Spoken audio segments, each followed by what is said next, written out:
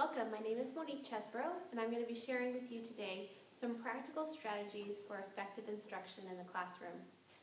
When I think back to my first experience teaching, I was fresh out of college, just coming into teaching, and it was 2 weeks into the school year, and I was actually substitute teaching. During that time, there was an overflow of 5th grade students at that school, and the principal had come in to watch me teach a lesson. During this time, she knew she was going to need to hire a new teacher, and so she offered me that position. So I had about 2 days to set up my classroom, and I was extremely excited. What I didn't realize, though, was what a diverse, challenging group of students that I was going to be given. Each 5th grade teacher, there were 11 at the time, got to select what students they were going to send to my classroom. So as you can imagine, as a first-year teacher, getting a classroom of diverse students from 11 different teachers that had already built a rapport with these students, I came across a huge challenge. And so I'm sure many of you, if you're in the classroom as an educator, you can think back to that first time teaching and you feel that sense of how am I going to effectively teach all these students? As I think about all the differences that we learned back in our methods classes in teaching that our students come in with, it is overwhelming. We have Maslow's hierarchy of needs, that we know our students need certain needs to be met in order to achieve full success. They have different learning styles. They have different cultural backgrounds, not only ethnicity, but gender and age and language. They also have different motivation styles, multiple intelligences, and then coming in with their own prior knowledge and prior experiences. And that's what I experienced my first day of teaching when all of these 30 kids were brought to my classroom from these different 11 classrooms that they had already been established in. And that first day, they kept raising their hand, Mrs. Chesbrough, this is how Ms. Atlas does classroom management in her class. Ms. Middix does, writing this way. And they all had these prior experiences that they were bringing to my classroom, and I was overwhelmed. But through this experience, it started me on my journey to figure out how do I effectively teach. And over the last 15 years, I've had a chance to not only work in the classroom with students, but also work with student teachers who are beginning their journey and guide them along their path. And so I just want to share with you today a couple of very practical things that I feel that every teacher needs to have in their back pocket so that they can effectively teach a diverse group of students. Because we know that every group of students that we get, they are diverse. And there is no one student the same, and that's what makes our job so wonderful. But before I do that, I also want to share with you one of my favorite books of all time, and this was actually introduced to me through a college professor, my junior year of college. And so I would always tell my 5th grade students, you're never too old for a good picture book. And this picture book reminds me of what good, effective instruction is. And it actually comes from a young boy. And this book is called Wilford Gordon MacDonald Partridge, written by Mem Fox. And I want to share the first section with you and just as an illustration to show us what good instruction looks like. It says, there once was a small boy called Wilford Gordon MacDonald Partridge, and what's more, he wasn't very old either. His house was next door to an old people's home, and he knew all the people who lived there. He liked Mrs. Jordan, who played the organ. He listened to Mr. Hosking, who told him scary stories. He played with Mr. Tippett, who was crazy about cricket. He ran errands for Miss Mitchell, who walked with a wooden stick. He admired Mr. Drysdale, who had a voice like a giant. But his favorite person of all was Miss Nancy Allison Delacourt Cooper, because she had 4 names, just as he did. He called her Miss Nancy and told her all of his secrets. One day, Wilford Gordon heard his mother and father talking about Miss Nancy. Poor old thing, said his mother. Why is she a poor old thing? Asked Wilford Gordon. Because she's lost her memory, said his father. It isn't surprising, said his mother. After all, she is 96. What's a memory? Asked Wilford Gordon. He was always asking questions. It's something you remember, said his father. I'm going to stop there for a moment because I think what Wilford Gordon MacDonald Partridge does as he embarks on his journey of teaching, and I'll get to how he's going to become a teacher to Miss Nancy in a bit, but what he does is what I think every good teacher needs to do, and this is what I also learned that first year of teaching. Our students come to us with tremendous differences, yet the key is taking a step back when we are just bombarded with what standards we need to teach, what new curriculum's coming down the pike. We have to take a breath and step back and do what Wilford Gordon MacDonald Partridge did, and that is just observe and get to know our students. We have to know what their likes are, what their dislikes are. And I think it starts there. Obviously, we know we need to know their academic goals, their academic capabilities, but if we don't know them as people, it's really challenging to build a rapport with them. And if we don't have that rapport, if we don't have that bridge, then all the rest of teaching is very difficult. They start to close their ears towards us. And so we have to know our students so that they know that we care. One way that I would do this in the classroom is making sure that my classroom was student-centered. That way the students are the center of our lessons. The students are the ones doing the work. And as a teacher, it gives me a chance to observe my students in different realms and different responsibilities. And then I would often just take a clipboard with my students' names along the side. And I would jot notes down because for me, having 30 kids in a 5th grade classroom, 35 kids, and then also rotating classrooms with some of the teachers, it's hard to remember what all these needs look like and what all these needs are in your classroom. So taking those anecdotal notes are really important, and I think sometimes in the busyness of our day, we might forget this. And the only way we can put it back into the classroom is making sure that our students are doing the work, and we are the facilitators. The second thing I did, and this was simply very practical, was that we need to listen and talk with our students. And part of my academic day on Mondays was that I would take 10 minutes, and it was our Monday morning talks. After the weekend, you know, the students are coming in, and they're a little lethargic on Mondays. And so I learned early on just to take a deep breath and step back. And what we would do is I would sit at my desk, and I would let my students talk. They would get to raise their hands, and they would just share with me what they did over the weekend. I learned so much about my students. I learned what movies they were watching. I learned what sports they liked. I learned what parent they might have spent the weekend with. And through that, I gained an understanding of what their background was outside of school. And it was really fun for them too, because they would get to ask me, what did you do this weekend? And so I would briefly share, and I became more human to them, and they realized I didn't just live at school. And so that was one thing that I would always do. And those 10 minutes were so worth my time, because it really helped to bring my students in and build a community in my classroom. The last thing that I think we need to do as teachers is to listen and talk with our students' guardians.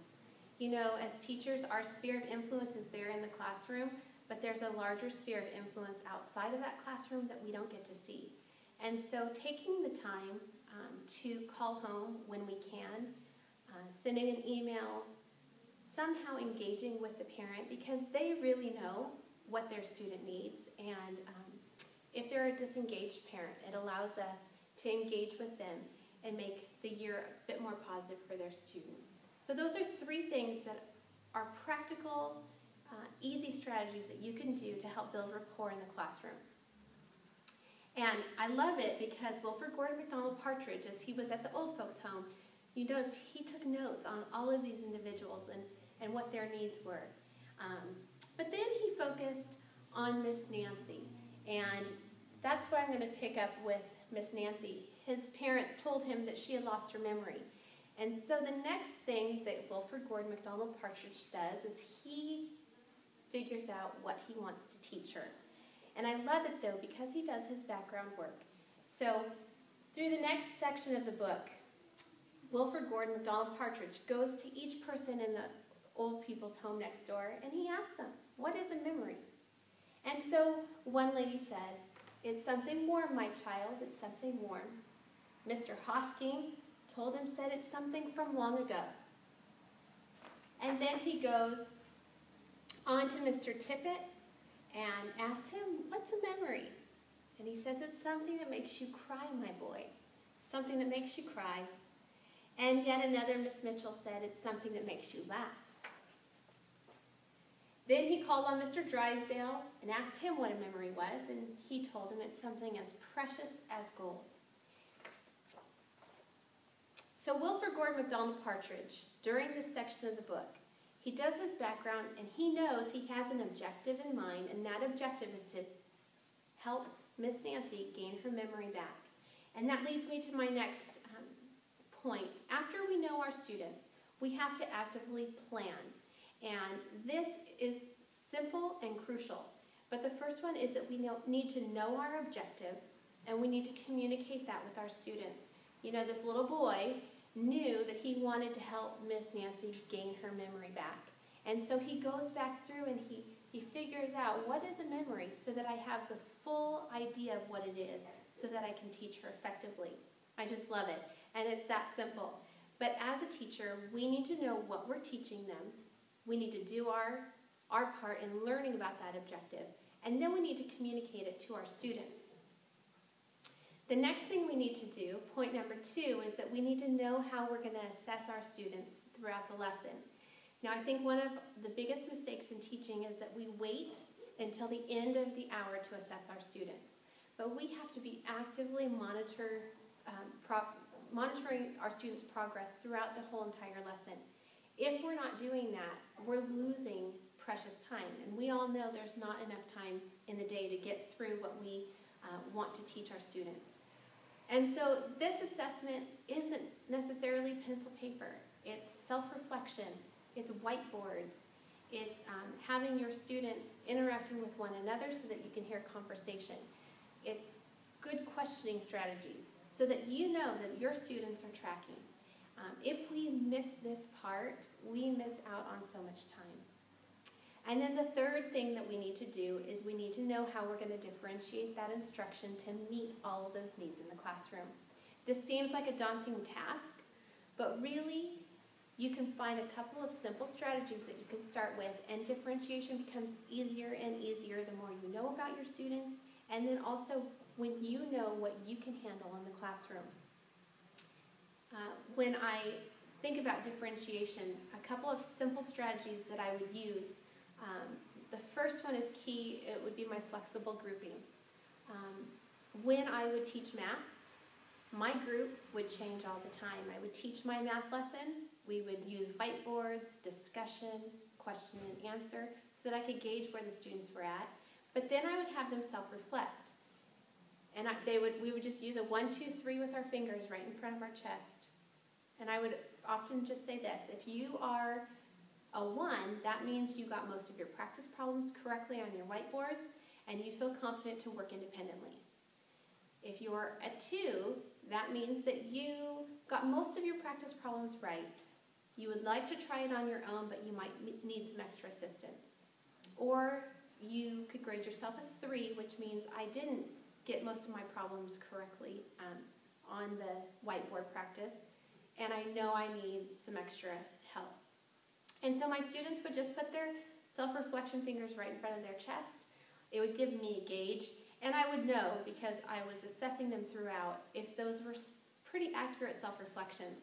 And then on the whiteboard, I would just simply write what student 1 group will do, what student 2 group will do, what student group 3 will do.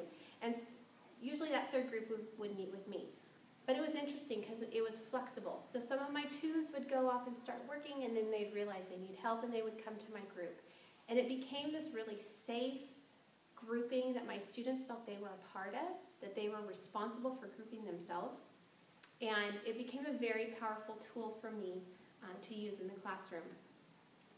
The next thing is having choice and variety in assignments. So making sure that when I was assigning each group, I could put in enrichment problems for those who were high achievers. And then I could put some standard problems in with a couple of enrichment for my kids who were getting it, but might need some more assistance. And so that way, there was some choice there. Well, hey, I know I'm not a 1. I can't do the 1 problems, but I can do the 2. And pretty soon, I would see my students who thought they were 2 really surprise themselves and try to go on to the group 1 problems and actually do a really nice job. But when you empower your students with choice, you're really going to see them flourish. You know, there are times where your students maybe don't want to do the harder problems or the more challenging, but I find that it's actually very exciting for them when they come across these problems and they can actually do them, and so they're motivated. They want to do it.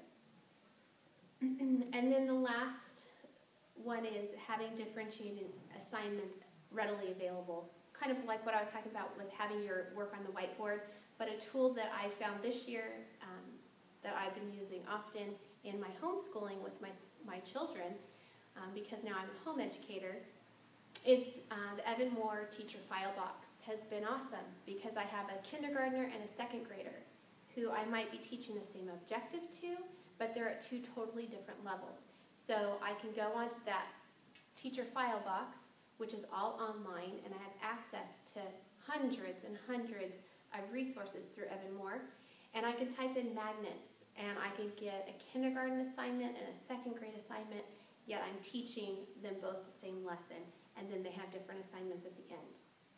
And I love this little comic that I'm sure you've seen before with all these little animals there being told to climb the tree, right? The same task for all these different animals who have different capabilities. And I think sometimes we can fall into that trap as teachers, but if you can find a couple of strategies to differentiate that work for you, you won't fall into this trap if you're careful. So how do we know if we're effective? If you look up the word effective, it's an adjective, and it says you're successful in producing a desired or intended result. So in order to determine if we're effective, we have to know what our objective was. And if we don't have that objective laid out, we'll never know.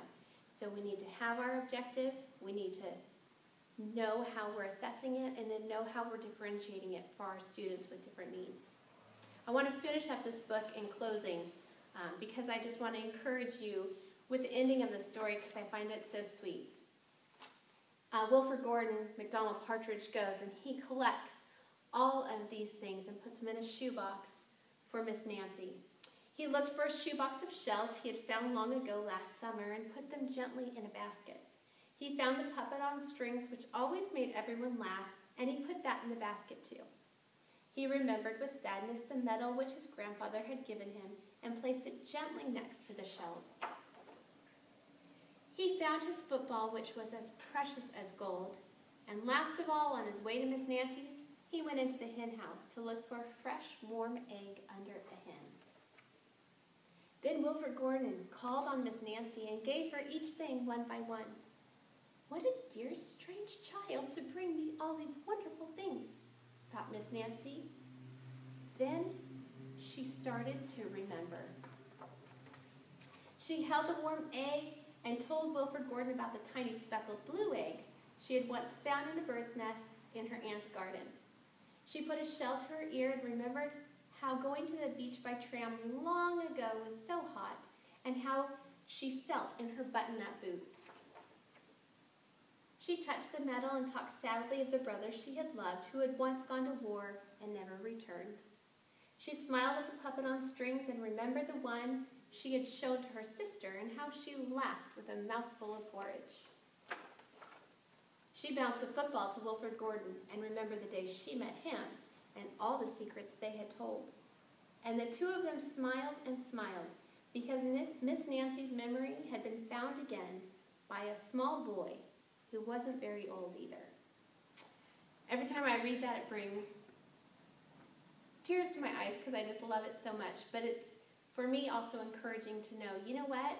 As teachers, just like this small boy, we can be a Wilford Gordon McDonald Partridge to all of the students sitting in our classroom. It takes effort, it takes time, but there are practical things that we can do. Thank you so much.